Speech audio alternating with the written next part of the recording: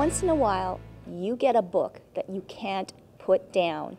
And I am so honored and happy to have this author here, Pauline Dakin. Your book, at first I was going, reading the front flap, but then chapter after chapter, this book, I swear, reads like a movie. So it's about your childhood, folks. It is true. But in a nutshell, like for, I don't know how many minutes it will take you, but sort of summarize what Run, Hide, Repeat is all about.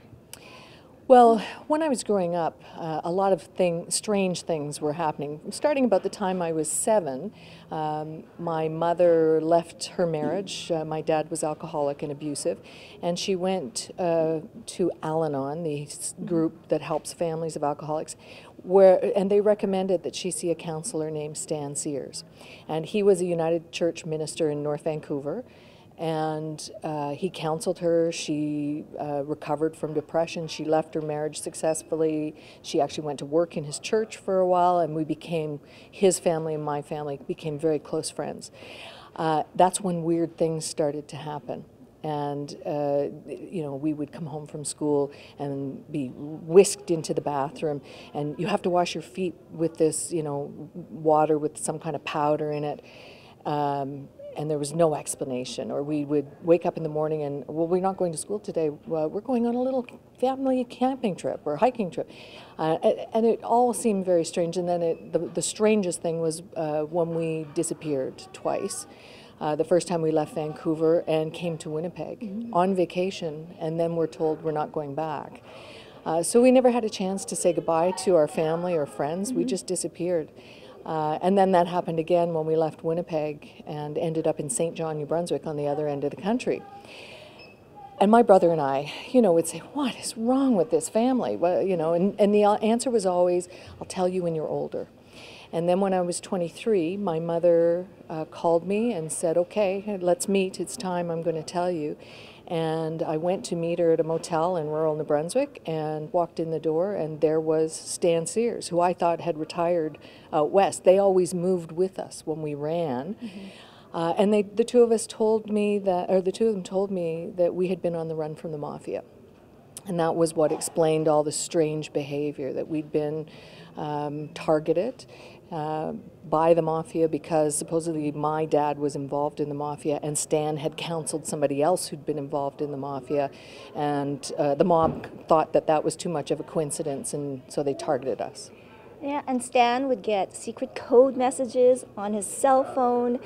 I mean, there's so many things that happen, but I think if we go further into the book, it's about you coming to grips with all of this, Pauline, and it was hard. It was very hard. One of the most difficult things was the bizarre nature of this, and you talk about the messages and so on. So part of the story was that we had been covered or given protection by sort of a shadowy security group associated with an anti-organized crime task force.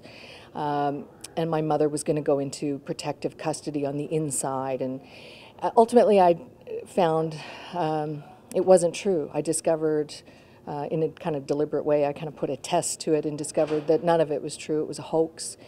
And I could not figure out why would this man, Stan Sears, who came to be like a father to me, I didn't know why he would do this to my family.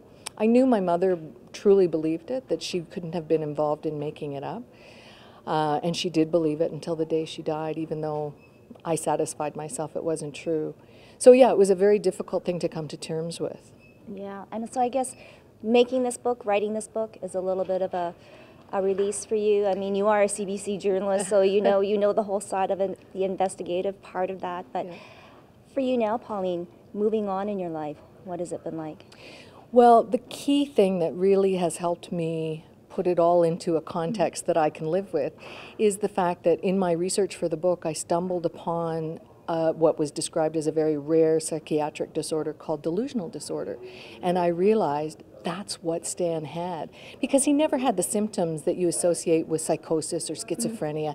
And so realizing that, and I consulted with and interviewed a couple of psychiatrists, and they confirmed, oh yes, that's a really interesting case of delusional disorder.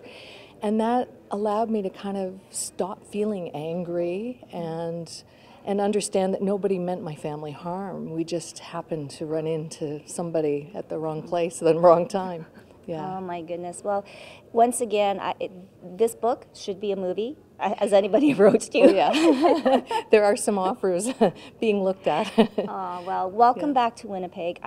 Hopefully this visit has been much more pleasant. It's been wonderful to be back in Winnipeg. Wow, you've got a foodie thing going on here that's wonderful, and visiting some old places. It's been great. Well, thank you so much, Pauline Dakin. Get her book, Run, Hide, Repeat.